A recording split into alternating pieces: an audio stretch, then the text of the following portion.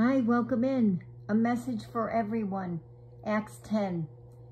Peter awoke to the sound of knocking. Downstairs were 3 men sent by an officer named Cornelius. Although they were Romans, Cornelius and his family believed in God. God had told him to have Peter brought up to his house. The men were Gentiles, but Peter invited them in, for now he understood his vision. The very next day he went with them to Cornelius's house, where Cornelius's friends and family had gathered.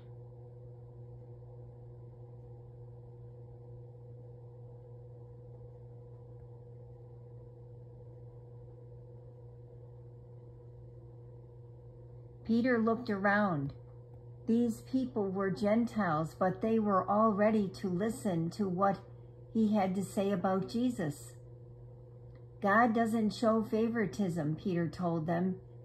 He will welcome anyone who believes in him and tries to follow his laws.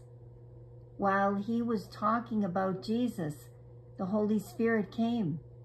God had given the Gentiles the same gift that he had given to Jesus' special disciples. God's message is for all the people of the world, not just for Jews. That is what Peter's vision had meant.